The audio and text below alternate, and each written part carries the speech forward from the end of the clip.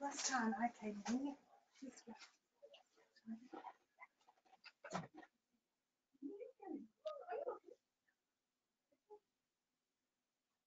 Ready whenever you are, Bill. Okay. Hello all, welcome to the Potato Showcase Week, day 2, where we are talking about some research projects which we've got going on with looking at potato rotations, blackleg management, aphid management with Dr. Mark Allison, Andrew Webster, Professor Ian Tote. We've got Jane Thomas and Andy Evans as well. And I'm going to be your host for today whilst we go through these topics. My name's Bill Watts and I'm the Knowledge Exchange Manager for the Western Wales with AHDB. So, just a few housekeeping things before we start. You're all on mute. So if you want to ask questions, and I'd encourage you to do so, you can do that through the questions tab on the little box that you should have somewhere around your screen. There's a chat and questions function. It's the questions one that you're going to want. I'd say try and get them in early as you're doing them, because we do tend to get quite a few questions. So if you want yours answered, then get them in early. Time-wise, we're going to take about an hour and a half. So we've got an hour of presentation content, maybe a little bit more, and then sort of 20 minutes, half an hour of questions afterwards. Basis and Rosso, so we've applied for Basis and Rosso points. You need to basically put your number and name and postcode into the chat function on your sidebar, and then we will get those for you. Another thing just to think about, the presentation is being recorded, so we will get the recording to you in an email sometime tomorrow. And also on the sidebar, we've got a handouts section. So if you go into the handouts section, there are 2 handouts. One which is a blackleg fact sheet, which Ian's provided us with, which is very, very good. That's only just come out, so I'd encourage you to look at that. We've also got the arable review document, which looks at projects that we've got, in the wider context. There's lots of different projects going on, and specifically if you went to page 26 and onwards, you would see the breadth of research that AHDB Potatoes has got going on at the current time. So this is really a snapshot, but there's a lot more going on as well. A little bit later in the programme, we're going to have a poll section to do with aphids. So please do contribute to that, and that will help our speakers out as well. Just to look at what the next 90 minutes is going to look like in a bit more detail, you can see the slide here. We've basically got 20 minutes or so on rotations, then the 20 minutes on the blackleg, and then 20 minutes on aphids. Very lucky to have our 5 speakers there. Yeah, looking forward to the open panel session, so good questions. I think that's about it for now. So I will hand over to Dr. Mark Allison, who's going to kick us off with rotations work. Yes, I'll do the clicking. You tell me when, Mark.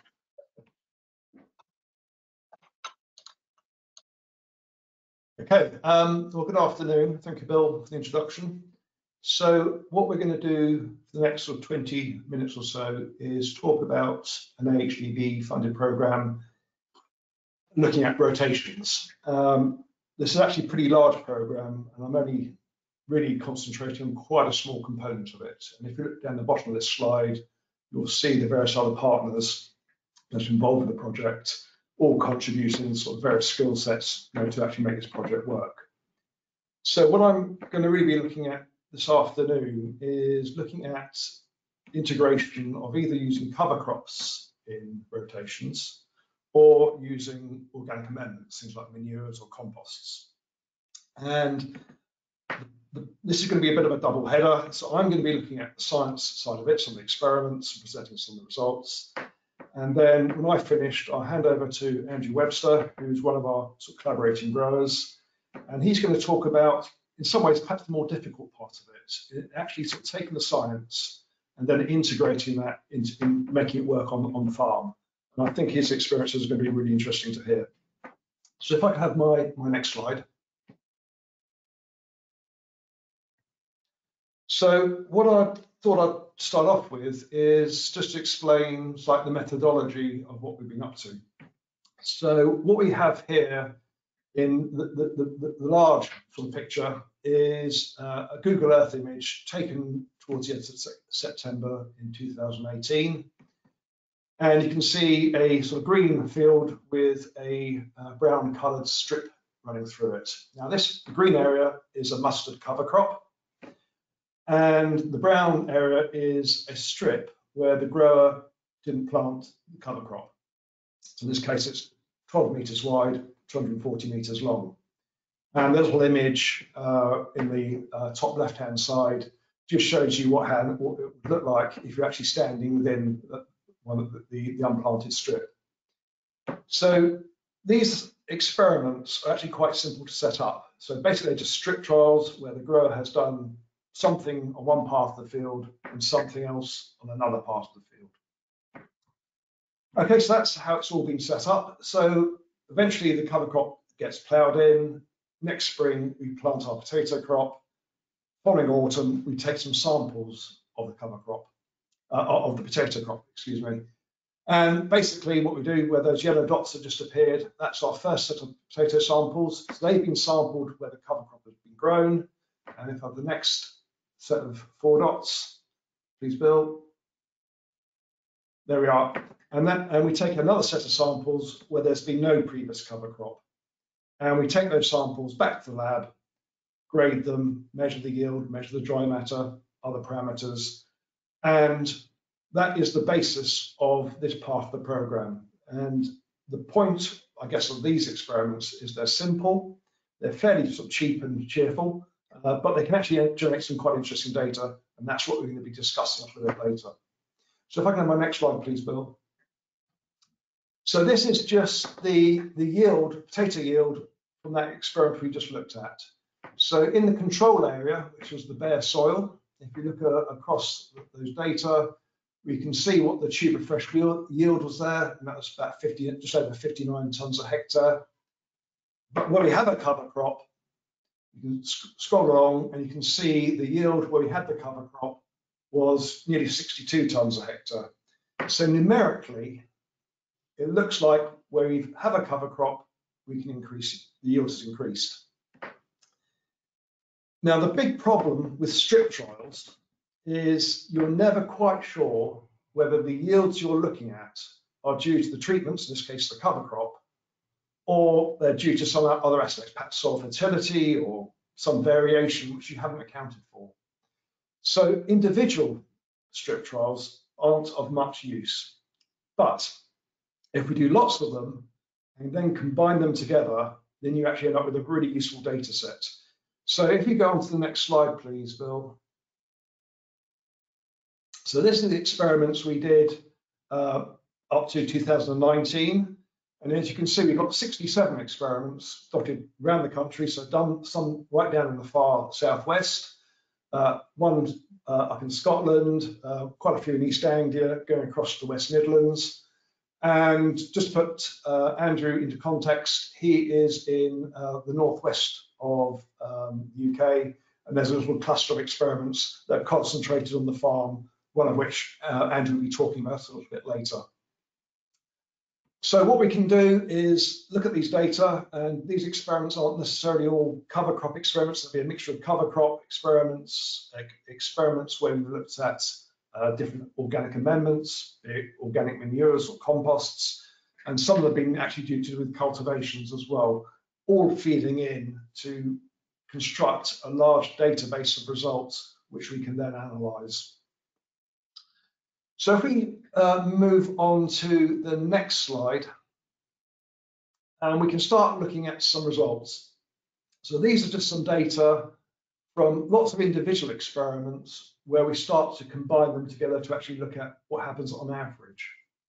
So this is the effect of a cover crop, and it should be, I need to sort of point out, these are just all different types of cover crops. So some will be cover crops where the grower is interested in just producing biomass, which they can plough in.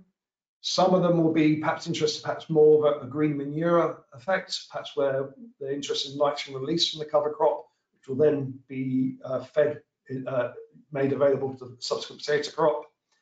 Some may be quite small cover crops where we're actually interested in trying to dry the soil out before we cultivate in the spring. So there's a whole different range of cover crops here, and I haven't differentiated between any of them. So if we actually start to look at the data, so along the bottom axis, there's a series of dates and experiment numbers just showing you the experiments. And then on the y-axis, we have the total fresh weight yield of the potato crops. So the open bars are the control yields. And what I've done there is then the blue bar is the effect of the cover crop. And I've arranged them in the order of the size of the effect of the cover crop. So in some cases, if you look at the left-hand side of the graph, the effect of the cover crop was negative. So where we had a previous cover crop, the yield was smaller than when we had no cover crop. But as you move across the graph, you can see the effects become positive. And right towards, so the last experiment, which is 2018 experiment 29, we actually had quite a large numerical benefit of the cover crop. So what I've done then is just look at the averages for the 3 different years, which is 2017, 2018, and 2019. And you can see in 2017, a very slight negative effect of cover crops, but 2018 and 2019, much larger positive benefits of having a previous cover crop. And overall 3 years, you can see there's about a 2 to 3 ton benefit of having a cover crop before our potato crop. Okay, so that's the cover crop experiments to date, and we've got another 10 or 12 of them dotted around the country this year. Again, a couple of them with Andrew, and a couple of them, again, sort of more of them sort of in the general geographic range we've shown in that earlier graph. So if you move on to the next slide, please, Bill. And this is exactly the same sort of layout of data, but this is the effects of organic amendments. And again, I haven't differentiated yet on the type of organic amendments. So these may be farmyard manures, there may be compost, there may be sort of mushroom compost or municipal waste, green waste compost. I haven't differentiated yet between any of the different types. All I've looked at is the overall effect of those on the subsequent yield of the potato crop. And again, in some cases, we see a negative effect. That's the far left-hand side of the graph. Towards the right-hand side of the graph, we see more positive effects. And again, I've got the averages for 2017, 2018, and 2019, and the overall mean for all those experiments. And overall, there was, again, a positive benefit, but less so than we found the organic for the cover crops. So because we've now got quite a large range of comparisons, we can then start to do some statistics. And if you can show the next graph, please, Bill. So what we can do is combine all the data and do a statistics called a paired t-test. And that can now help us analyze whether the differences we're seeing overall are significantly different or not. So just to start with the cover crops on average over all those experiments, that increased yields by about 2.9 tons a hectare. And when you analyze all those experiments collectively, we can show that increase was statistically significant. There's a real effect there that where we have a cover crop, that is associated with a significant increase in yield of our potato crop. And we get a benefit, say, of 2.9 tons per hectare on average. For the organic manures, we had a yield increase on average of 1.9 tonnes, but because the increase was actually quite small, and also we had some negative effects, or a larger proportion of negative effects where we had the organic manures, that effect was not significantly different.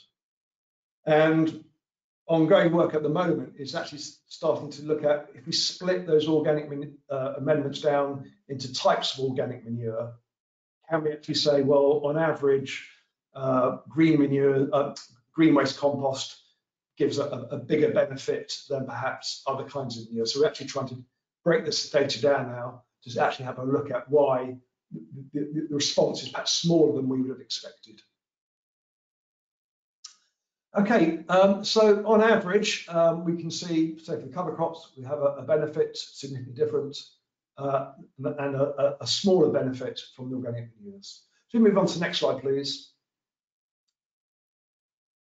So in conjunction with looking at experiments in the field, we also have some survey data, and this is some really simple survey data we conducted during the course of the program.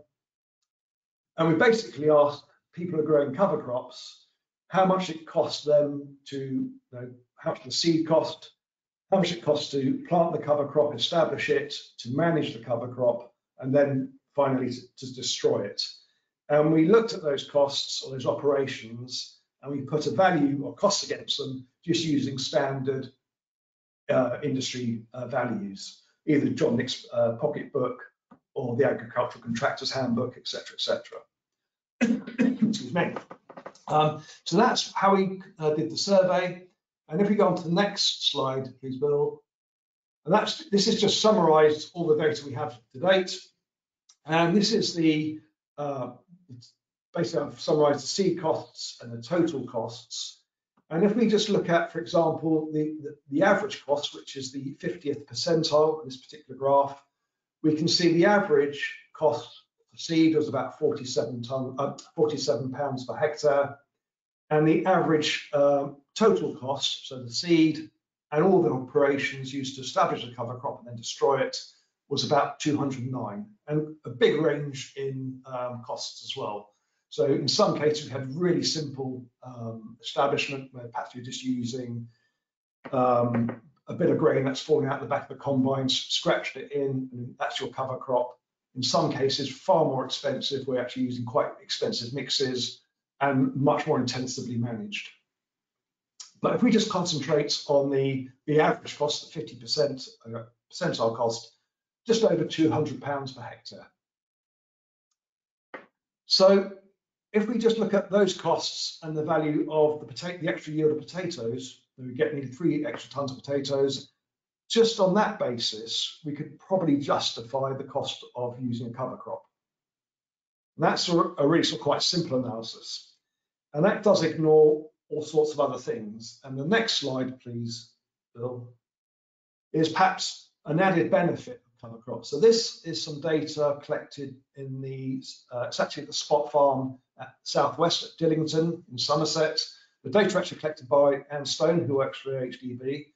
And what she did, she sat on a tractor while it was moving, cultivating field that had strips of cover crop or no cover crop. And what she did was measure the work rate and also the fuel consumption. And if you can see that, look at those data, we haven't got many examples of this, it'd be really nice to get more examples, but you can see that on average, where you have a cover crop or no cover crop, the work rate really doesn't change. But there is a big difference in the fuel consumption as the tractor moves from areas of no cover crop to where we have a cover crop. The fuel consumption falls because you're actually working in better quality soil. It takes less energy to draw the implement through the soil, and that is again a cost saving. And this kind of information we need to sort of look up in more detail. So that's an added benefit of cover crops. One of the big unknowns, which again we're working on to a certain extent in this project, but also in other AHDB projects, is illustrated on the next slide. And we know that cover crops, or particular species of cover crops, can be host to potential pests and diseases, one of which is free-living nematodes. And before we all rush down the route of everyone growing cover crops without really thinking about it, we just need to be aware there are these downsides, and they could easily outweigh all the other benefits we see from cover crops. So this is very much work in progress. We're actually sort of starting to look at this in a little bit more detail, and hopefully we'll be presenting this a little bit later on. Okay, and I think getting towards the end, a couple more slides. So one of the next slide is just very briefly mention organic amendments. So this is some data from where we've looked at green waste compost, where we've got 11 examples of green waste compost. All the compost has been analysed through a lab where we can look at the nutrient value of the compost we've applied. And essentially what we have here is if we apply 30 tonnes of green waste compost, if we look at the far right-hand column, what I've tried to do there is estimate the value of those composts solely in the value of the nutrients to the potato crop. So we have, in this example, about 88 pounds worth of phosphate, 35 pounds per hectare worth of potash, a bit of magnesium, which I've had to guess at, a bit of sulfate we've had to guess at. And I think in total, that probably comes to about 180 pounds per hectare in terms of value. The table below, the blue table, are some figures supplied to me by Tony Bambridge, who is BNC Farming in Norfolk. He has an on-site green waste facility, and basically he's supplied me with some figures, just his estimates of what it costs to transport green waste around the countryside and to spread it. And if you actually look at that, the total of that is £230 per hectare.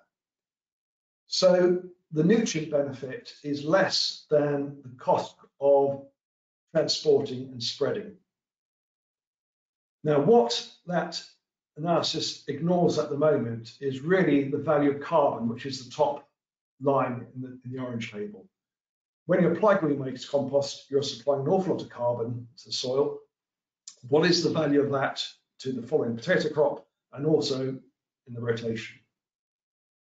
And that, again, is a bit of ongoing work. This is actually being done by Andy Whitmore at Rothamsted, where we're actually sort of using computer models to actually work out what is the value of the carbon we add in organic, in this case, green waste, but also perhaps in other kinds of organic amendments. And again, once that data is collated and analysed, that will also be made available to the industry. Okay, next slide, please. So very quickly, sort of wrap up before I hand across to Andrew. So we can show sort of benefits from using cover crops. I guess a little bit disappointingly, the benefits from organic amendments are a little bit smaller. As I stressed, I think we need to be very careful before we all rush down the route of using cover crops, because there may be downsides, and it's important we understand exactly what they are. And one thing I haven't really sort of touched on, but we have sort of got, again, some data on this, is really looking at the effects of cover crops and organic amendments and soil physical properties, particularly things like bulk density, soil strength, its resilience to sort of water droplet damage, from irrigation or heavy downpours of rain. So again, that is information we've collated together, and again, will be released in due course. So that is a bit of a fly through some of the science background to this project. And I'm now going to hand across to Andrew, and he can talk about the perhaps more interesting side of actually integrating that into farming systems. So thank you, Andrew. Thank you very much, Mark. I was asked in 2016 to, Mark asked me would I participate in this. We was grateful to be asked. One thing that we have up in Lancashire is variables. And what I mean by variables, our soil can vary a lot. We can start off with a white silica sand onto a black sand. We end up on boulder clay, and we've only gone 100 metres across the field. The other major variable we have is the weather. And as Mark's seen in the past, it does alter. Can the next slide, Bill, please? This is the data of our rainfall from January 2000 to end of June 2020. And you can see the box along the bottom. It's the red bars are the highest rainfalls we've had in a month, down to the greens, which is the lowest. It gets a bit frustrating in September when we've had 196 millimetre of rain one year and we have 9.5 another year. It's one of the things we have to do. So looking after our soil is a major issue for us. And it's not just in the springtime, it's in the autumn when we're coming to harvest potatoes as well. Come next slide, please, Bill. So what got me on the cover crop run? 2008, 2009, we were growing fodder, we grow fodder beet on farm, and we were fetching farmyard manure back. We was fetching it back, spreading it, and then in the fodder beet crops, what we put manure on, we was then spending money controlling wild oats. And I sat there working the cost out, and the next don't know how many years worth of working it, trying to get rid of the wild oats. And then around about 2009, 2010 in the press was all about blackgrass and resistance to chemical and all that what went with it. So that started to ring alarm bells, because anyone who knows the dairy farmers, the livestock farmers, they can buy straw in cheaper, they will. So if it's contaminated with blackgrass, it's got resistance in it, I didn't want it on the farm. So it was like, what can we do? So it was in the press at the same time about cover crops. It was mostly the mustards, biofumigation, sowing it after winter barley, working it in late October, early November, getting it ploughed down. It wouldn't work for us. So the soil would slump with the amount of rainfall we get where we are. It was a difficult thing to try and work around. Discussing with people, we got around it. We started using the oil radishes and went on that way. Come next slide, please, Bill. So 2016, Mark contacted me about going on the program and what could we do. So I explained to him that my eldest son Christopher was at Harper Adams and we'd set this trial site up. And what we were looking at, we were growing cover crops, but was we establishing them right? Without the trial work, we didn't know. So this is what we set up, my son set up, and we did the work with him as well to try and work out what was right. Do nothing, just direct drill it, or go to the expense of a lot of money. The Lemkin Dolomite is a subsoiler with a big coon tiller on the back. Most expensive. So which way would work? What we did find out, doing nothing, direct drilling for us, produced the least amount of organic matter. The plots were sown with black oat and vetch, and the rest of the field was sown with oil radish. There was plots left. As Mark said before, the hardest thing to do is leave a plot. So it was like, what can we do? And justifying what we were doing. So the minimum till for us of that trial to 12.8 tons to the hectare was direct sowing, direct in. The best was 32 tons per hectare. It was a trial that had to be set up early. It weren't the oil radish we like to use because it would have matured too early and would have seeded, would have gone to head and gone woody. So it weren't right. So we chose black oat and vetch. Come next slide, please, Bill. So I said, leaving a plot, looking down that centre of that picture, to the right and to the tractor, that is an average of 35 tonne to the hectare of black oat and vetch. To the left is nothing, just as bare ground over winter. Exactly the same, it's all the same soil type, it's not, doesn't change in that patch of the field. All the same cultivations. So what was the difference? Well, the difference was a Megastar de-stoner was doing between 0.5 and 1 kilometre an hour faster in the cover crop ground. Even though it had all that organic matter to work with as well, it was still going faster. It was one of the easiest things for us to justify in the cover crop, where we were going with cover crop.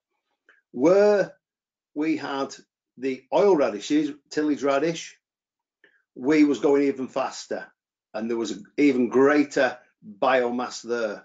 So that was proving to us it was doing some good. Come next slide, please, Bill.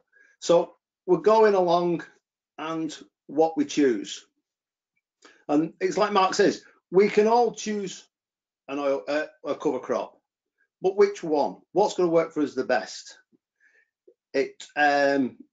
The cover crop, do we want something cheap, or do we want something that costs a lot of money? We use tillage radish, the more expensive multi-purpose, gives glycosinolates out through the roots. We do get the biofumigation because we don't spray them off in the spring. We chop them in and put them straight in front of whether it be in front of potatoes or whether it be in front of fodder beet. We've tried black oat and vetch. In 2017, when that trial was on, it was a dry spring. It worked all right. 2016, we had a wet spring, and the land took a lot of drying out. We was having to dry it out 3-4 days after topping it down. Oil radish, we were straight in, straight away. But we've also to look at, like Mark says, these cover crops can increase or decrease on nematodes. One example we found this year is beans. There's a nematode that attacks beans. It's one of its hosts are oats. So if you're growing beans, you've got oats in a cover crop and oats in the rotation, you can be increasing that nematode level and making it increase a lot more than what you want it to. So it's this thing, we can have a positive. Yes, we've increased the organic matter, but at the expense of the nematodes. So it's creating that fine balance, finding a lot. The more I learn, the more I realise we've a lot more to learn and get along the way. Come next slide, please, Bill. So this year, COVID-19 is hit. On the farm, we're not just doing the cover crop trials. We are doing a lot more. And I think they all complement each other, because we're not going to have one thing gets everything done at once. We're meant to have a farm event in July, end of July, that Mark asked me to host, but unfortunately we can't go ahead. So just give me a bit of a rundown what we're doing.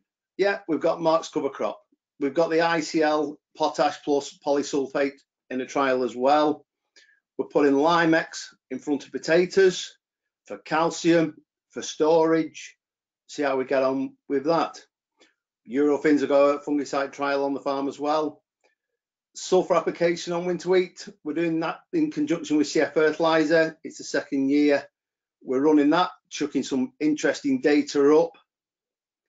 We're fodder beet trials on the farm. We're just starting a trap crop with nightshades. We're hopefully sowing it tomorrow once the rain stops today. And then we're doing some mechanical weeding with some Grimmy Hillers this year, what we've got. So we're constantly trying to improve things.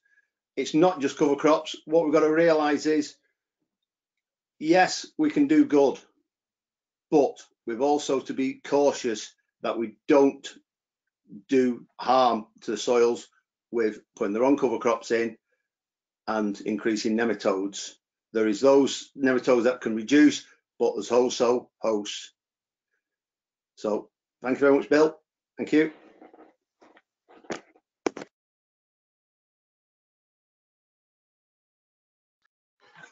That's excellent. Thank you very much there, Andrew and Mark. Very, very interesting presentation. I'm sure we will have plenty of questions shortly to go through.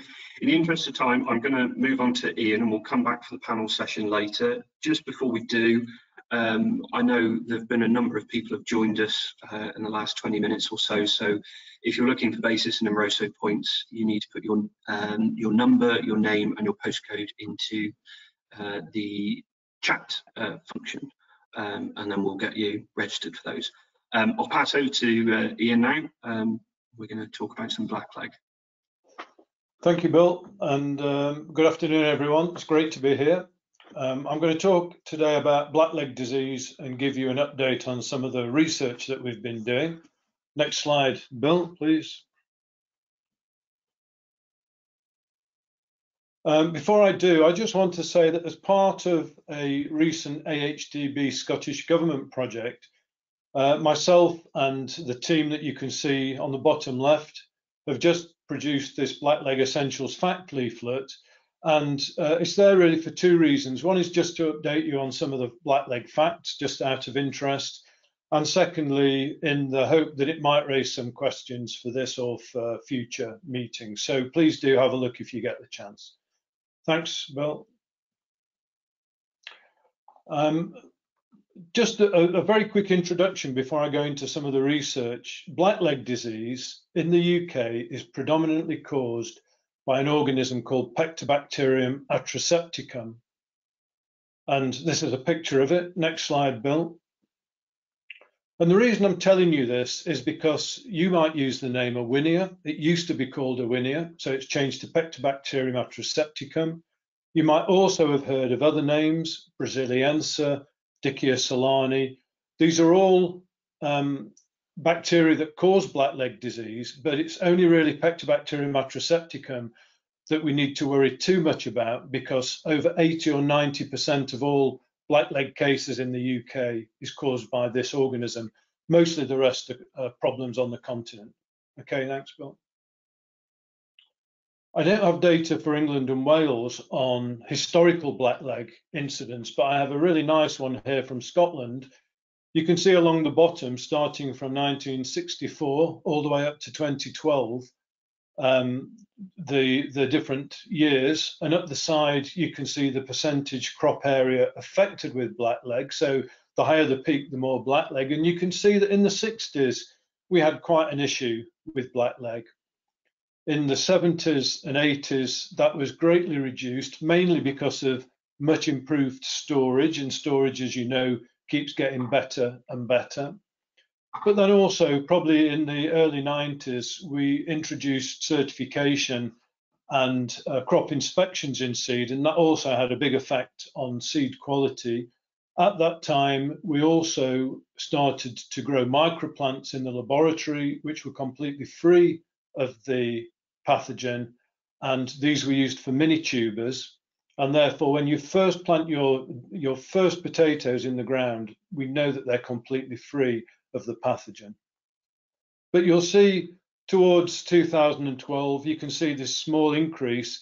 Actually, it's a small increase compared to this graph, but compared to what we'd had over the 10 or 20 years before, it's actually been quite a big increase, and we don't yet understand the reasons for it. Okay, thanks, Bill.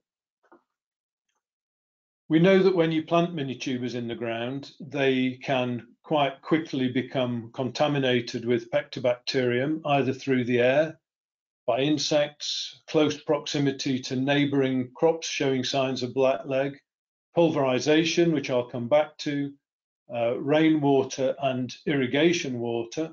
Next slide. And also through the soil. We know that these are soil-dwelling organisms, and this is really important. Things like Dickia solani, we think is purely spread by seed potatoes, With Pectobacterium atrosepticum, we believe that this is an organism that lives normally, perfectly happily in all soils, probably across the whole of the UK. And we know that it can live quite happily on the roots of plants. And we think that that's its normal lifestyle. So we could get these organisms contaminating tubers through the soil, or if you have weed species close that have the bacteria on the roots. We also know that it can be in groundwater. And as you get very heavy rainfall, your groundwater raises up to tuber level and can contaminate that way. Next slide, Bill. And farmyard machinery can also cause a problem.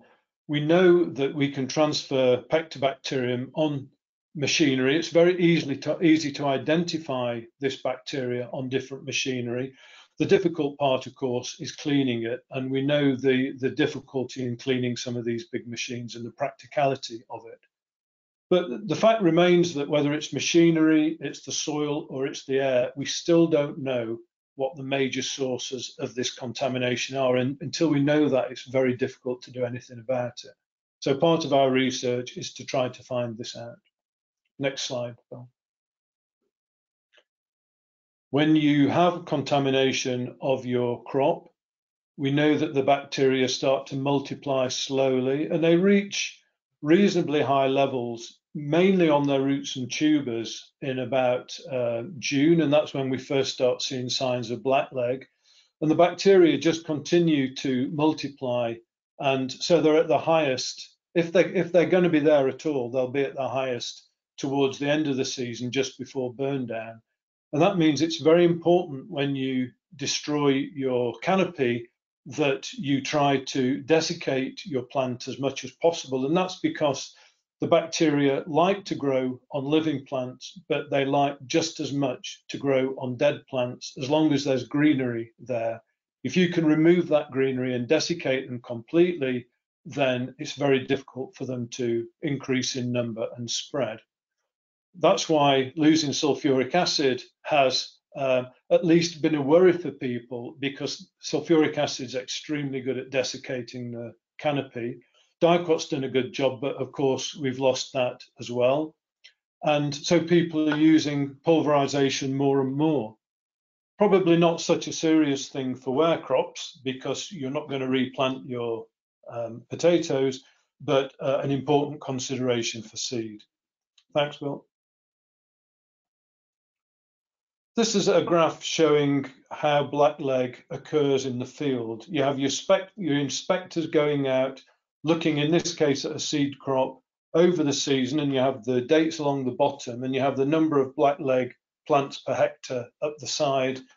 And if you look at the green and red lines, you can see as the season goes on, your blackleg starts to appear and can increase very, very quickly towards the end of the season. And so if you do an inspection and you see that blackleg's present, say on your first inspection, on the second inspection, you see that it's got a little bit worse, there's a good chance that that blackleg is going to continue to take off and just get worse. And it can get worse much more quickly. So it's really important when you see blackleg in the field that, especially if it's getting worse over the weeks, that you consider that this is not a linear effect. This could increase very rapidly, very quickly. Okay, thanks. We know that good storage has made a huge difference to the amount of blackleg that we get. But to get from storage to the field where your tubers are going to be planted, they have to be transported usually, unless they're on the same farm. And they're not going to go straight from the transporter into the field, so they have to be stored. And we know that they're not always stored in high quality stores. Sometimes they might be just left in the farmyard, even for 2 or 3 weeks, maybe covered in tarpaulin before they get into the field. And I've actually seen examples of this. And so we're asking questions: what happens to the amount of bacteria on the tuber from coming out of storage into the transporter, and then what happens before it actually gets planted in terms of storage? What happens in terms of the temperature? What happens in terms of the moisture? Because they're the two things that really make a big difference. We're also looking at transport in boxes and in poly bags, because there's been a question about whether poly bags can increase moisture. We've got some very basic data that suggests that boxes keep the bacterial numbers down better, but it's really too preliminary to offer any kind of suggested route to go. Thanks, Bill. We've been trying to look at disease resistance. We know that things like late blight and PCN, you have a single gene within a plant that determines whether it's resistant or not to these bacteria. We've looked and looked for Pectobacterium, but this single gene just isn't there. We're currently looking at resistance in a species called Solanum foreca in our Commonwealth potato collection, which has something like 1,500 different types of potato in there, but we can't find this single gene. And we're almost certain now that any resistance or tolerance that you see to blackleg disease in potato is due to what we call field resistance, which is much more a collection of different genes that work together to help with resistance, and actually breeding those into a commercial variety is very, very difficult. So my feeling is that we aren't going to see good truly resistant varieties in the near future, although some big seed houses are certainly trying to do it. Thanks, Bill. We're looking at a new control method, so there are options. We're working with a company called Aphids Biocontrol to look at the application of something called a bacteriophage to our crop. Bacteriophages are viruses that infect bacteria, and you can find these very specific bacteriophages that will only attack Pectobacterium atrosepticum, so they're safe. And they're already used by Aphids Biocontrol in pre-packed potatoes as a way to protect the potatoes and increase their shelf life. And we're currently working with them on foliar applications to see whether we can reduce contamination and therefore blackleg disease. And that project is ongoing at the moment. Thanks, Bill. We're working with SRUC, Scottish Agricultural College in Scotland, looking at precision agriculture and the use of drones. And you can see these three panels of potato plants from above. The first one is normal light, and it's a little bit difficult to see, but where the box is, you can see that there are 2 or 3 plants showing signs of blackleg disease. And if you shine different lights on them, you can actually very clearly differentiate between the healthy plants and the diseased plants.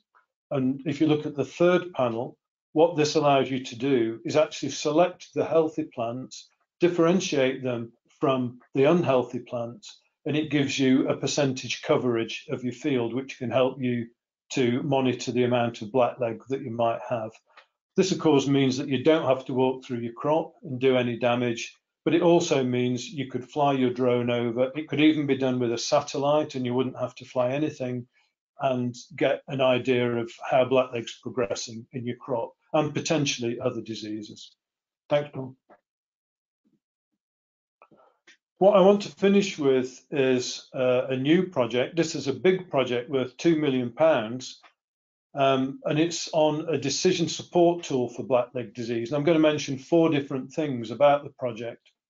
The first one is irrigation. I think everyone knows if you put too much water on a potato crop, you can increase blackleg. And usually that's because you have a contaminated seed crop and the water encourages the bacteria to grow.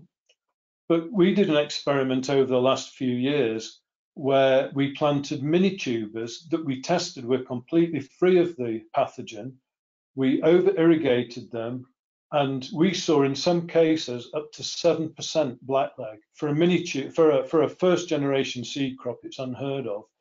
And the only way that that could have happened, because the seed was clean of the pathogen, is that they somehow managed to get into the plant, and the irrigation was responsible or partly responsible for this happening. That's really important because that means that it isn't necessarily a contaminated seed tuber that leads to blackleg. And what we think is happening is that the bacteria are able, in certain situations, to go in via the roots. And so we're working with Mark Stallam, who some of you will know, in Nayab Cuff, to see if we can find out more about this. Very importantly, people irrigate partly on a aware crop, because if you want to get rid of common scab, you need to irrigate, because this is an organism that gets worse in dry conditions. But if you over irrigate, if you go past that threshold, you can actually encourage blackleg to develop. So Mark's looking at that fine balance between removing common scab and keeping blackleg at bay. We're also working with Scottish Agronomy, who have for a while been saying that we think there's a relationship between nematodes in the ground and the amount of blackleg that we see. So we've been working with them to see whether there's any truth in this. And what we've found recently, if we take pots with potato plants growing in them, we put Pectobacterium in there, and in some cases we put free-living nematodes in there. Where the free-living nematodes are present, we can get 100 times more bacteria inside the plant than without the nematodes. And that's very good evidence, preliminary evidence, to suggest that nematodes in the field, probably via their feeding, but we don't really know how they do it, are helping the bacteria to get into the plant. So what we'd like to do, again working with Mark in Nayab Cuff, but also biocrop science, is look to see whether irrigation has the effect of increasing free-living nematodes around the root systems and potatoes of your crop at any particular time during development, and then use the nematicide from Bayer, Velum Prime, which you will know about, I'm sure, to see whether we can apply that nematicide to keep the nematodes at bay to ultimately control blackleg disease. So we're in a really strange situation where we're looking to apply a nematicide to control a bacterial disease. And we look forward to trying to get the results of that in the next couple of years. Next slide, please. The introduction from Mark and Andrew was really great, because you're very aware of cover crops and the use that they are. But as Mark said, one thing that we don't know yet is what effect cover crops have on pathogens. I've said already that Pectobacterium probably lives on the roots of lots of different plants quite happily, and that's their natural domain. We have different types of cover crops, and we have a suspicion that Pectobacterium might live better on some than others. Certainly that's true in weed species. So what we want to do is to look at different cover crops, the main four different groups, and look to see if these encourage Pectobacterium, or, which is perfectly possible, we can find a cover crop that reduces Pectobacterium in the soil prior to potato planting. And I'll certainly be talking to Mark and Andrew more about this in the coming weeks. Next one, please. And then the final thing that I was going to talk about is a decision support tool for predicting blackleg. This is to try and look at the risk management for blackleg and avoidance strategies.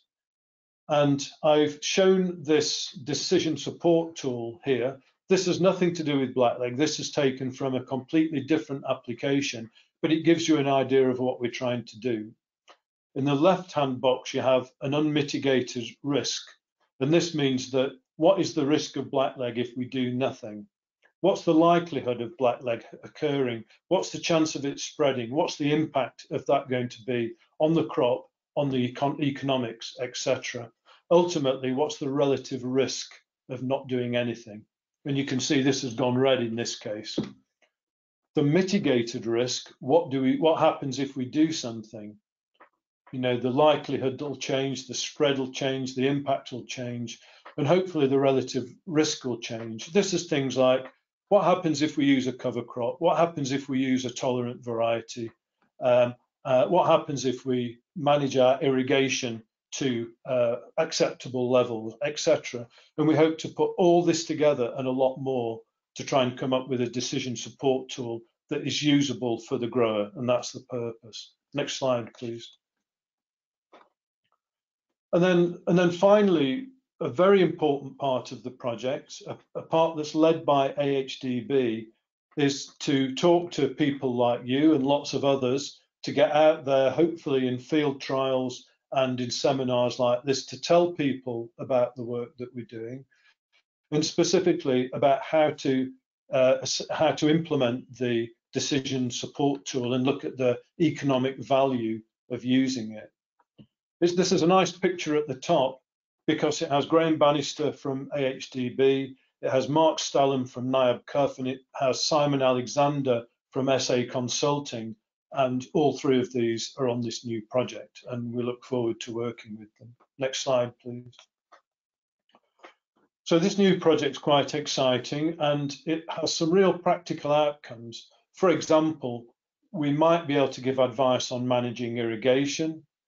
We might be able to give advice on which type of cover crop to use and when, on free living nematode diagnostics for fields, and then ultimately on control.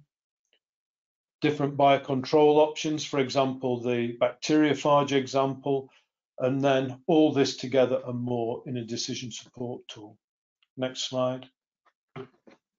So just a reminder of some recommendations for control, and the first one's in the field. So the first one is, of course, you have to plant clean seed, because even if the bacteria can go through the roots and in some situations, and it doesn't rely on clean seed, planting clean seed is still a very, very important consideration. Keep weeds to a minimum because of the fact that they can harbour Pectobacterium. Avoid over irrigation, burn down efficiently, harvest as early as is possible based on the fact that your blackleg might be increasing, and but you need to get a certain weight of yield, because we know blackleg can get worse very quickly, and we have the new field treatments. Next slide, Bill. Away from the field, cleaning equipment's really important whenever possible, and I know it's not always possible or practical. Keep tubers cool and dry in storage, and if possible, monitor the temperature to make sure that your stores are holding those conditions. And then be really vigilant what happens when potatoes come out of storage and they're transported and then they're stored again before they get planted, because what you're planting in terms of Pectobacterium load could be very, very different to what came from the farm with the seed. So it's really important that we consider that. Next slide, please. And then finally, I'm speaking, and I'm very proud to speak about this work. It's certainly not just my work. We have a huge team, both now and in the past, working on this. In fact, all these are live, all these are on live projects now, both academic and industry. And I make sure as an academic that I work a lot with industry, because a lot of the answers are already there and certainly can lead us to better answers when we work together. It's really important to thank AHDB for funding and for being part of this new project, Scottish Government and others for their funding as well, and all the people involved in the work. And thank you very much for listening.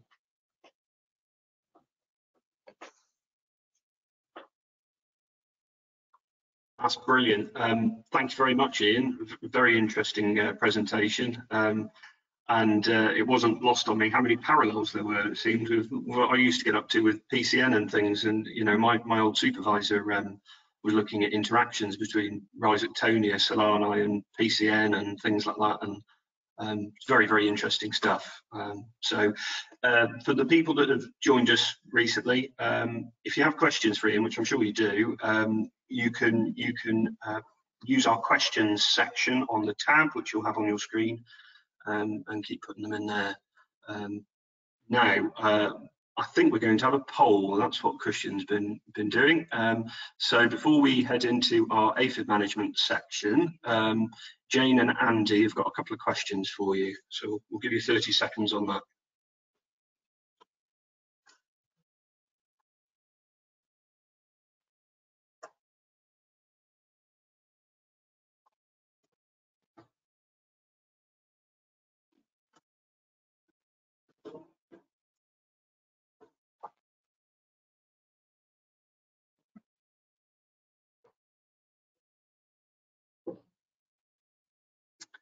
Right. Do you use mineral oils in your aphid virus management program? Pretty much 50-50. Near enough. That's interesting. Have we got another one, Christian? Yeah. If yes, do you consider them an effective tool for reducing virus infection?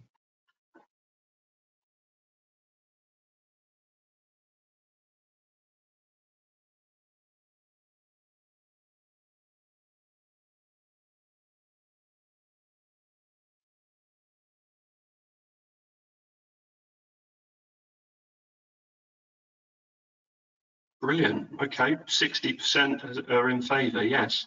That's very interesting. Thank you very much for contributing to that.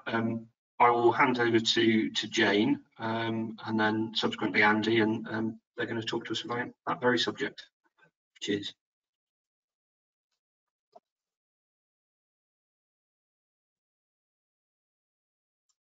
Afternoon, everyone. I'm going to be describing a project that has started this year, looking at the effectiveness of aphid management programs in minimising the spread of non-persistent viruses in seed crops. And it's a collaboration between SIUC, SAC Consulting, NIAB, SASA and BIOS, who are handling the statistical analysis. So, okay, next slide, please, Bill.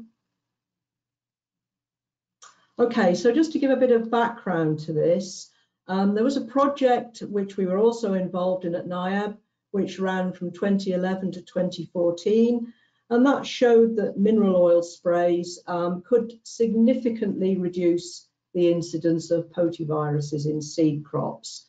But there was a lot of variation between sites and seasons, and in some of the trials that we did, there was no reaction or reduction of virus transmission at all.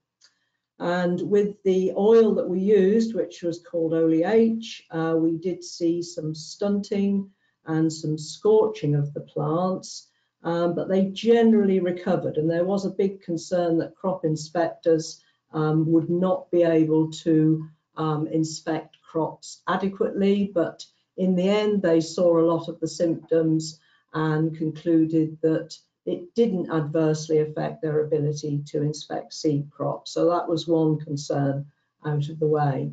Okay, next slide, please.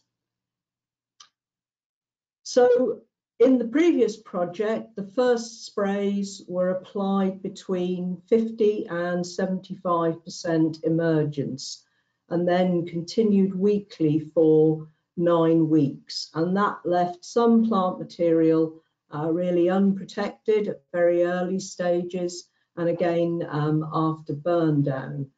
And since we completed that project, there's been a couple of research papers published from other countries, which have prompted further investigation in the UK. And that is particularly around the timing of initial sprays and the total number of sprays, and a couple of alternative or cultural control methods. So the work that we're doing now aims to investigate this timing, the initial timing, and the number of mineral oil sprays that go on, the types of mineral oils, and then 2 cultural control options, which I'll describe later. So next slide, yeah, experimental approach. We're using Maris piper, which is tested free from virus, and 4 row plots. And on each side of those plots, we've got a row of PVY infectors. And there are 8 treatments in total and 5 replicates per treatment. And we've got yellow water traps stationed at each corner of the trial. And we're going to be looking at total yield and graded yields for seed tuber sizes.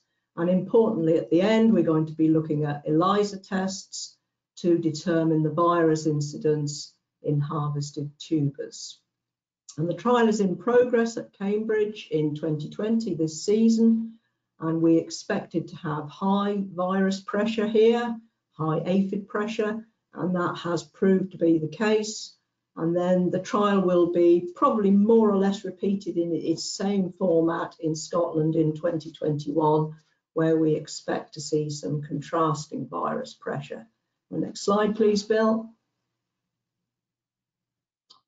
Okay, so just to run through the treatment summary, we have completely untreated plots and then an insecticide-only treatment, and this is a full legal program with additional insecticide sprays added in as triggered by yellow water trap catches.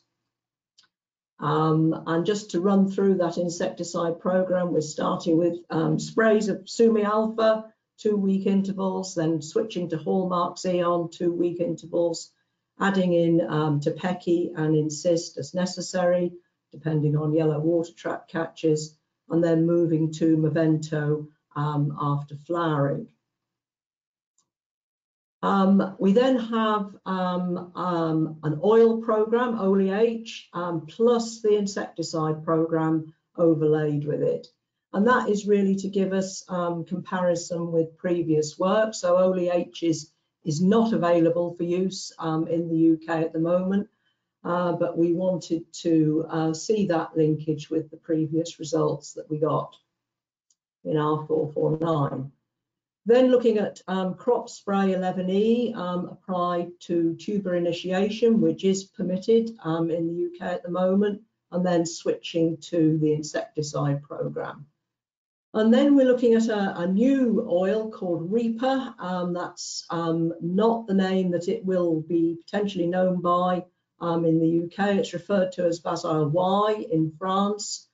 And the agent for it, which is Desangos, is hoping for mutual recognition by the end of the year, so that it could potentially be used on seed crops in the UK next year. So we're looking at that plus an insecticide program. We're looking at it on its own, and then we're looking at it added into a couple of cultural control approaches. And the first one of these is the use of straw as a ground cover.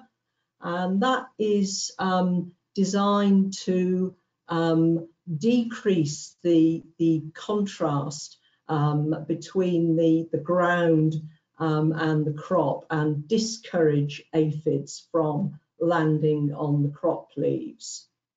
And then we're looking at an intercrop, vetch in this case, and asking the question, does that intercrop, does it act as a barrier to aphid movement? Or possibly, is it some sort of stylet cleansing function that intercropping could perform? And both of those treatments have been looked at on the continent and found to be partially effective in any case. And I think the key difference from our 449 is that we are looking at sprays commencing much earlier, 30% emergence, rather than 50 to 75% emergence, and then weekly until no green material is left after burn down. So if I can have the next slide, please, Bill. Okay, so just some early observations on the trial, which is still ongoing. There's our straw that was applied at the rate of 5 tonnes per hectare. It stayed in place despite some extremely high winds at this site. And then pictures of the vetch just establishing there. And then it really did start to grow quite well and formed a nice barrier between the rows, starting to collapse a little bit now. And we did use pre-emergence stomp only on the trial, which is a vetch safe herbicide to use. Okay, next slide, please, Bill. More early observations. Well, we reached 30% crop emergence just about the 19th of May, and our first sprays were applied actually just before 30% crop emergence, so a timely spray because the last week in May saw some extremely high vector pressure from peach potato aphid, as you can see there. These are our counts from the Ferret Yellow Water Trap Service. So the plots put on under a lot of pressure, really. Okay, next slide, please, Bill. Okay, so just some observations on the crop itself. We did look at plant height about the 3rd week in June. And you can see there, I think all the treatments having a very slightly depressive effect on plant height, though there's no stats on this yet. And then the flowering, also quite interesting there. We did seem to see a bit of depression in the percentage of plants flowering with the Reaper plus wheat straw and Reaper plus vetch. And possibly there's some competition for water or some barrier to water getting through to the plants, because we have had to irrigate at the site. But we'll see what these effects do to eventual tuber yields, if anything. I think perhaps the important thing was that we saw really no clear phytotoxicity as browning or scorch effect with any of the oil treatments, and that was much more apparent in the previous work that we did. We used Estima there, and now we're using Maris piper, so maybe there's a variety effect. We don't know. But the next slide, please, Bill. That just shows the only leaf I could find. This is in a Reaper treated plot, which showed any of the browning or phytotox symptoms that we've seen with OLE-H in the past. And I hope you can see that white arrow is just pointing to one leaf where there is a very slight indication of a sort of trail of brown spotting going down a leaf vein, which is possibly a scorch or a phytotox effect, but certainly not widespread at all, and an untreated plot there on the right. So, okay, I think I'm to hand over to Andy now. So he's got the next slide. Thank you, Jane. Yes, so as Jane said, we were hoping to do a trial in Scotland as well this year, but obviously due to the COVID outbreak, we want the trial. So we'll be doing the trial, repeating the treatments, and maybe we might pick up a couple of things from the trial that Jane is doing down at NIAB, which we may tweak some of the things, but in reality it'll be a duplicate trial. And as Jane said, the virus pressure is likely to be less, and in fact in Scotland this year the virus pressure kind of started a bit early, just like it did down at NIAB, but the main aphid that was the virus vector was the willow carrot aphid. And if you look at the graph on the bottom left, which is from the yellow water traps run out of Ferra by HDB, the yellow curve is this season for the willow carrot aphid, and it's at least double the average over the last few years, which is the blue line, and way more than the red line, which was last year. But then it tailed off. And this is basically the virus pressure throughout Scotland kind of tailed off really.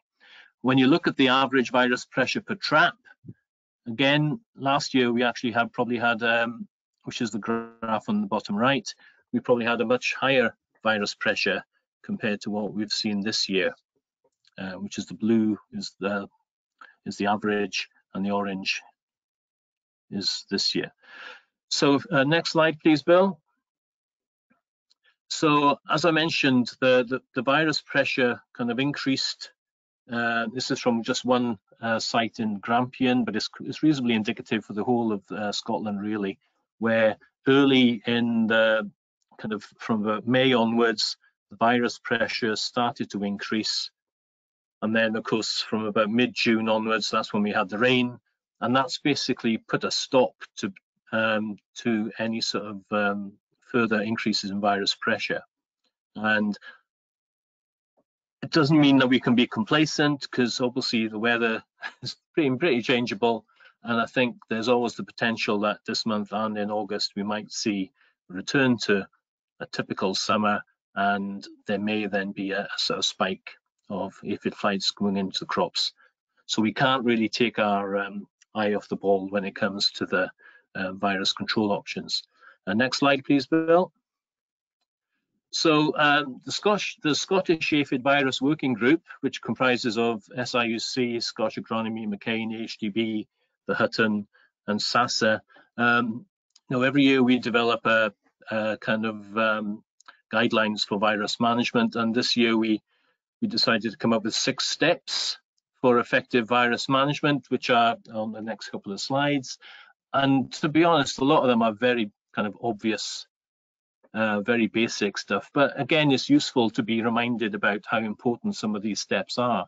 So for example, locating your seed crops away from the sources of virus, particularly where you've got fields where there've been cereal crops which have perennially had potato volunteers in, because we know that potato volunteers can be a very significant source of virus, because the aphids have to pick up the virus from somewhere. Some work that's been done overseas suggests that if you have cereal strips around your seed crops, that can divert incoming aphids, and a bit like what Jane was saying about stripping the virus out of the aphids. If the aphids land in these cereal strips, when they probe the cereals, the virus gets stripped off the aphids' mouthparts. Early removal of virus sources, basically roguing. It's really important, I think, that we try and minimize the risk of any virus within the crop itself, and basically roguing out any potatoes which look a bit dodgy is really a good thing, just to make sure that there's no sources of virus for the aphids to pick up. Knowing the varieties, there's a variety resistance and a propensity of varieties to virus infection. There's these databases which are on those links there. Again, it's useful to get an idea of if you're going to be planting a variety which is very susceptible to picking up potato virus Y, for example. And if you're going to be growing some of these high-risk varieties, that's where maybe you really do need to focus your management approaches. Next step, please. Slide, please, Bill. So yes, the final 3 steps, really. And, we've been talking about it already. Tracking the enemy, looking at the aphid data, whether it's from suction traps or it's from the yellow water traps. And it's important as well to remember that it's not just the potato colonizing aphids which are the problem. Like we've seen in Scotland this year, it's been the willow carrot aphid. So very often you won't actually find these aphids on the crop, because they're on the crop for sometimes less than a minute, because they're there, they probe the leaf, they find out, oh, hang on, this isn't a carrot, and off they go. But in that time, they can pick up and transmit virus into your potato crops. So really, when it comes to the aphicides, as soon as aphids, particularly the virus-carrying aphids, are flying, start your spray program, whether it's oils, whether it's just based on chemical insecticides, and really follow the guidelines all the way through to burn down, because there's always the risk that if after burn down and you've got any regrowth, those potatoes are very susceptible to having virus transmitted into them. And the final step really is, there are limitations with all of this. The aphicides, very often, they don't kill quickly enough. So there's always the risk that you are going to get your transmission of potato virus Y, even if you are doing a full-on virus control program with aphicides. At least one of the aphid species, peach potato aphid, is resistant to the pyrethroid insecticides. There's a suggestion that the willow carrot aphid is going down that route as well. So, and we're losing aphicides. We've lost plenum last year. We're not going to have Biscaya thiacloprid next year. So we are going to be restricted in a lot of the aphicides that we're going to have available over the next few years, which again is another reason why we're doing this work, to see how effective the oils can be. So I think that's me. So I think it's on to the questions.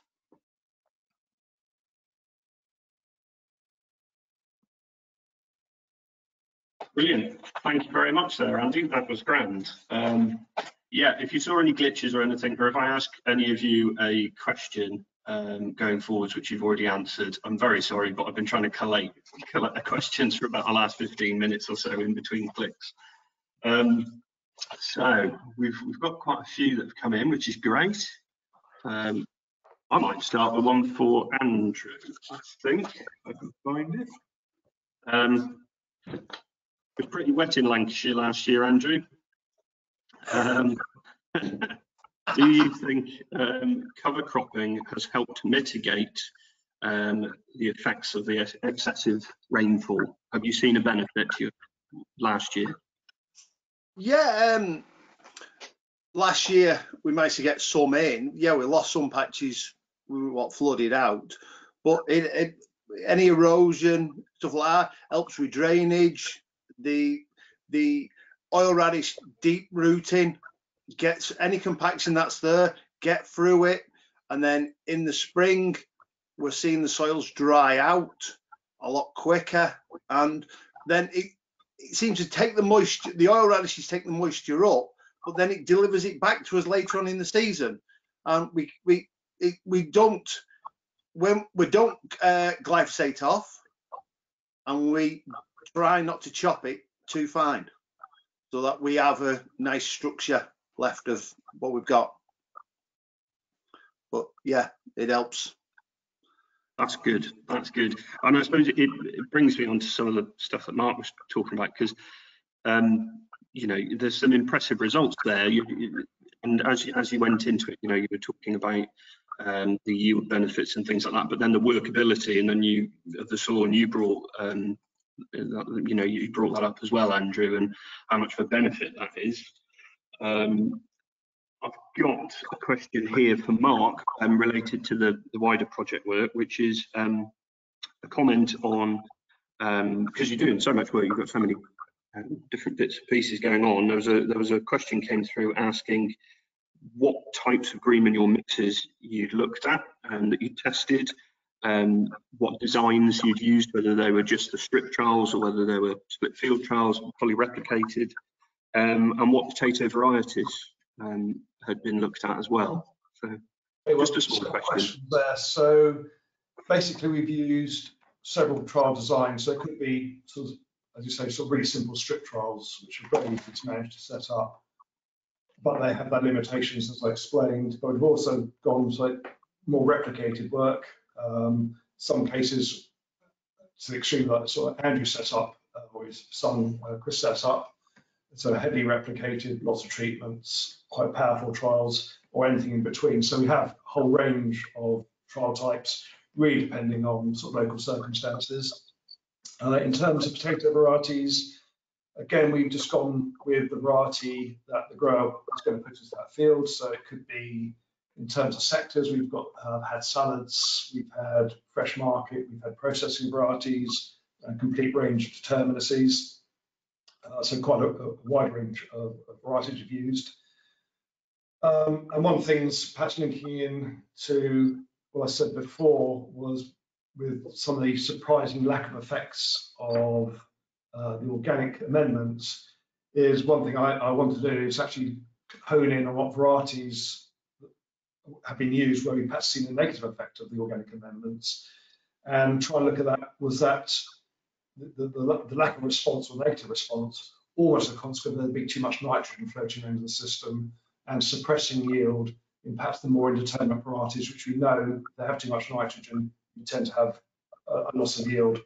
So that's something we want to look at going forward. So, but yeah, you're right, it's a big program with lots of data, and we're still sort of playing around with lots of it, and hopefully to get something useful coming out of it. Brilliant, thank you very much.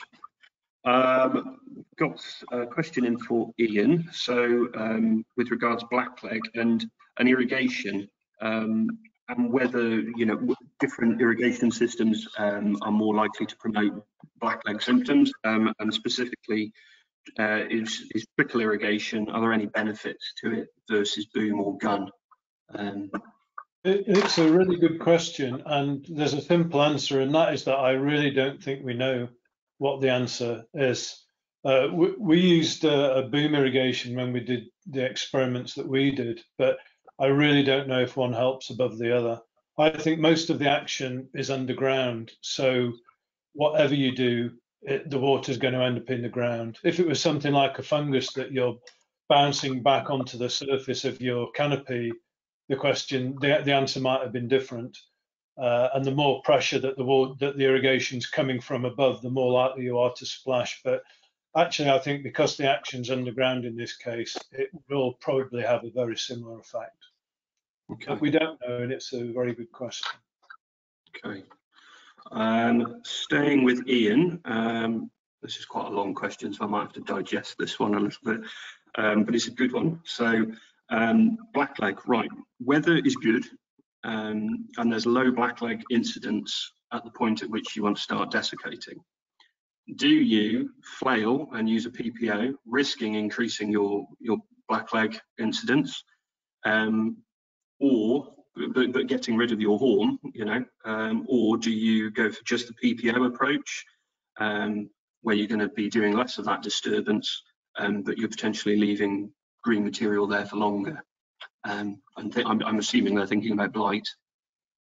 Yeah, I mean, again, it's a good question. I think that if the weather's dry and it's been dry for a while, then flailing is not such a bad thing to do. It's not. I mean, I hope I didn't give you the impression that flailing's bad. It's not, but it is just one more thing that can increase contamination. And compared to something like diquat or sulfuric acid, then you probably would use these chemicals in preference.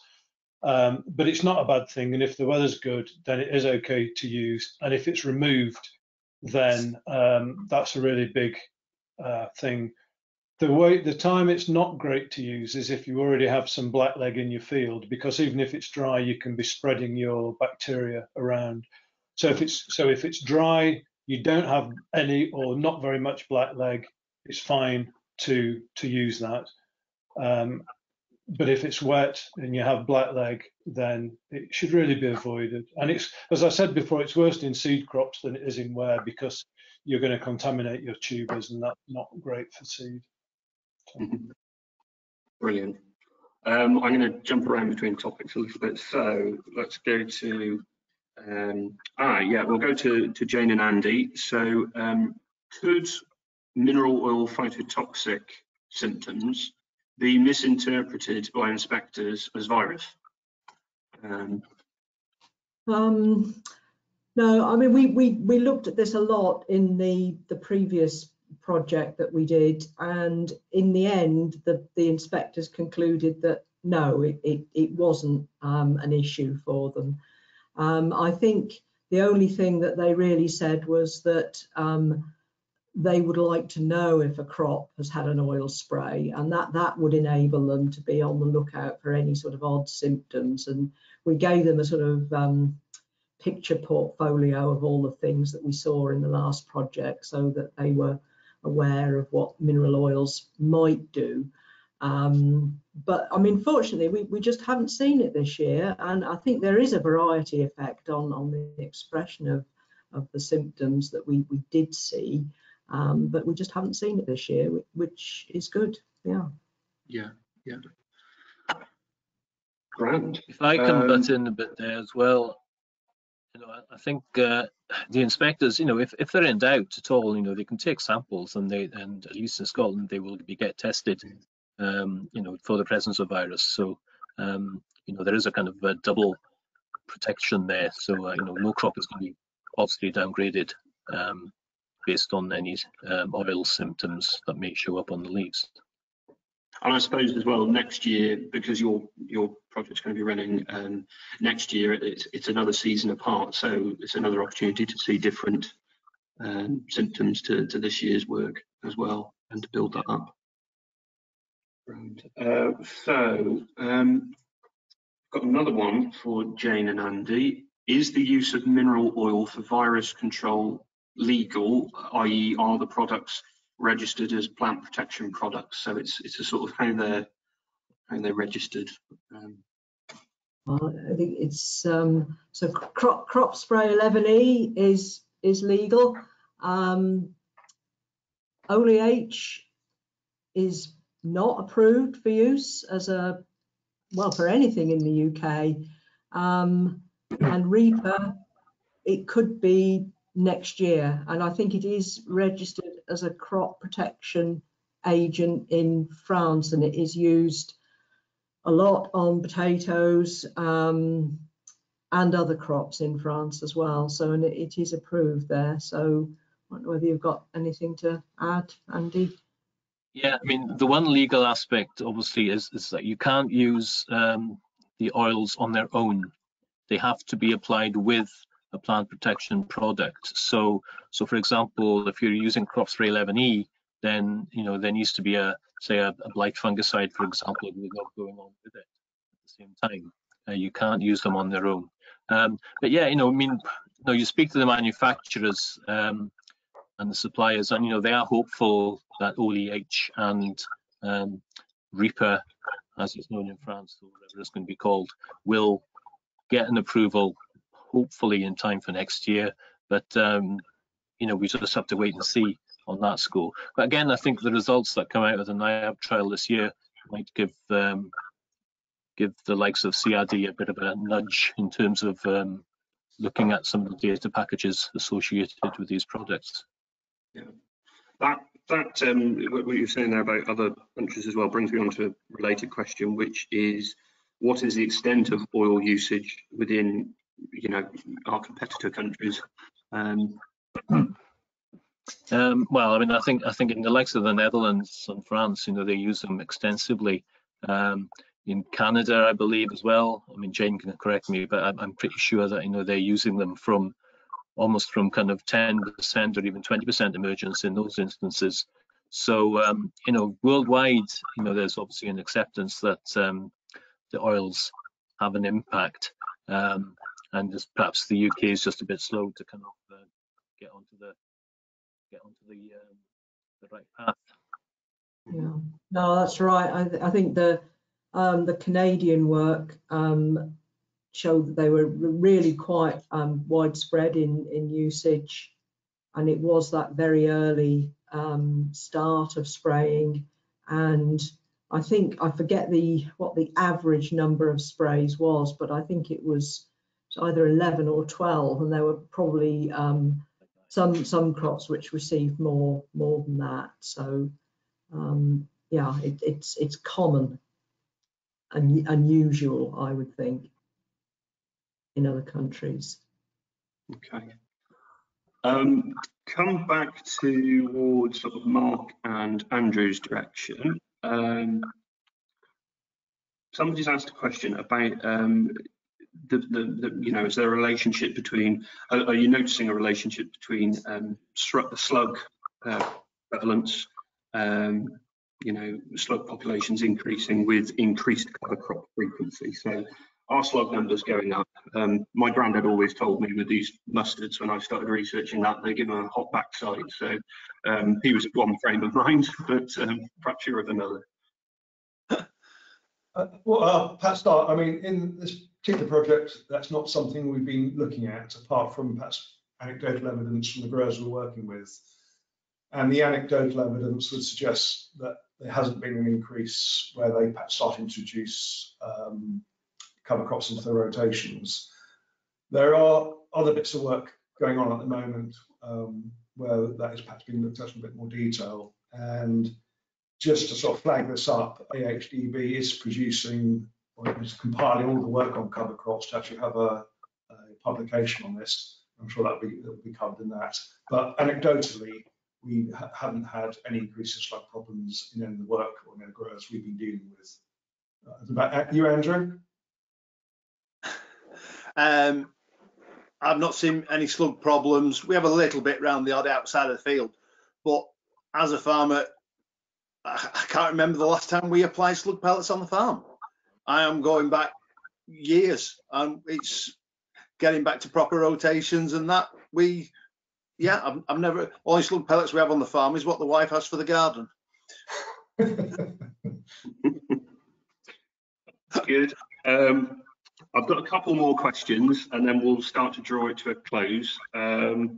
So there was one here for Ian. Yes. So which nematodes are being considered for blackleg interactions, and is the mechanism of the interaction understood?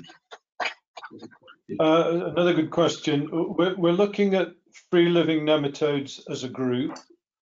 On a sideline, we're also very, very interested in PCN and what PCN is doing, but not as part of this project. And I'm sure it's only a matter of time before we look at the interaction between PCN and blackleg disease. At the moment, we're looking at these free-living nematodes as a group. We know that they interact with plants in different ways. Some of them suck in inside the root. Some of them chew the root. Some of them might carry pectobacterium and actually vector the pectobacterium. The fact is we don't know. Now we know that as a population, something's happening. What we intend to do as part of the new project is to look at these populations individually and start to get a much better idea of what they're doing. And we've got some nice plans, for example, using some very fancy microscopes to see exactly how the different nematodes are interacting with pectobacterium and the root systems. Because if we can identify, what we don't want to do is to say, if you have free-living nematodes in your field, you might have a blackleg problem because they're just too common. But if we can say, if you have high levels of this particular species, which we don't know what it is yet, then we might be able to do a diagnostic and say, this field has quite high levels. We know that if you do this and if you do that, you're going to increase it. We know if you do this, you're going to decrease it, and we can start to manage it much better. So the answer is we don't yet know, but we're absolutely intending to find out. Right. Right. I've now got off my pieces of paper and I'm now onto my phone. So I've got one more question, I think, and then we'll call things to a close. And the question is to Andy and to Jane. Basically, it's about the use of pyrethroids and for aphid control, and how desirable this is when it's going to be damaging our natural enemies, and the aphids could have resistance to these actives. And what your thoughts are?